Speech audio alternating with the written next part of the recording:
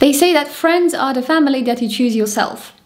And they also say that you are the average of 5 people you spend the most time with. And much as I agree with both these sayings, I think you can also have it the other way around. Because friends are the family that chooses you, and those 5 people are the average of you and other people. And by the way, in the eyes of God, there is no such thing as an average person. This Sunday we are meditating John 15 verses 9 to 17. As the Father has loved me, so have I loved you. Now remain in my love. If you keep my commands, you will remain in my love, just as I have kept my Father's commands and remain in his love.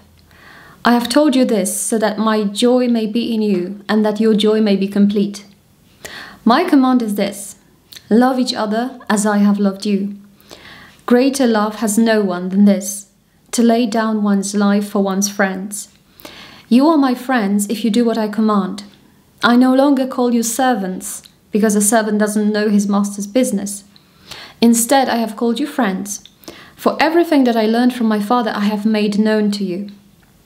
You did not choose me, but I chose you, and appointed you, so that you might go and bear fruit, fruit that will last, and so that whatever you ask in my name, the Father will give you. This is my command: love each other. The word friend is sometimes used very liberally, because some people say they have lots of friends, but what they really mean is that they have many acquaintances.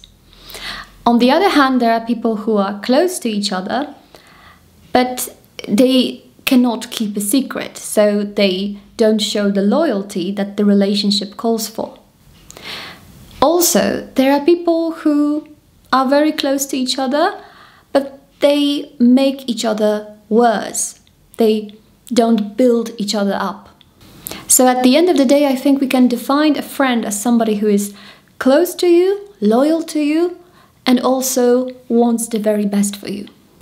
Of course, that doesn't mean that friendship is pure bliss, because obviously there are times when you disagree with your friend, when they say that you are doing something wrong, but you think your behavior is beyond reproach.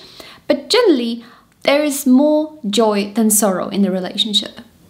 Now, when it comes to friendship with God, it's not that easy, because it's like your mom or your teacher saying, "Hey, let's be best friends." Yeah, right. Be friends with an authority figure. Good luck. It may work in theory, but in practice we are either scared of the authority, or we become too familiar and we begin to take this person for granted or even look down on her. And there are people who say, yes, God is my best friend, but then again, if that's so, then why don't they spend time with that friend? Or why don't they laugh with that friend? Or why don't they show their true selves to that friend? What kind of friend is that?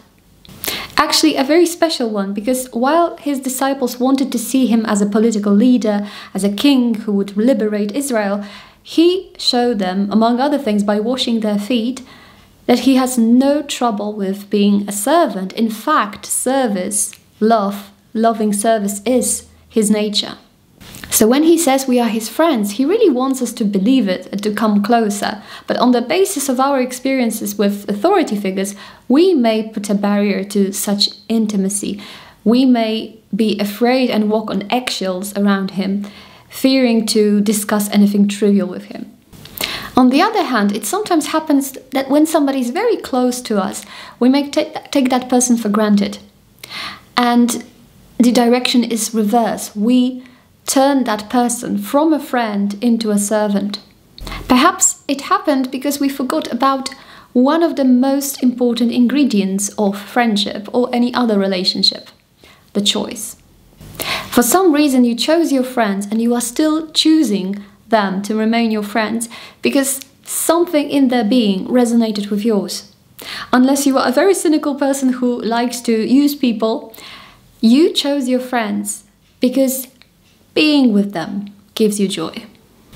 By the same token, we have been chosen to be God's friends, not because he needed somebody to do the work in the garden, but because he wanted to be with us. Because being with us gives him joy.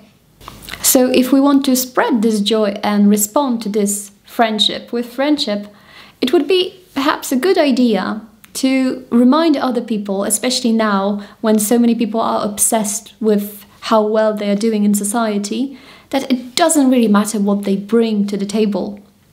What matters is to sit together at the table.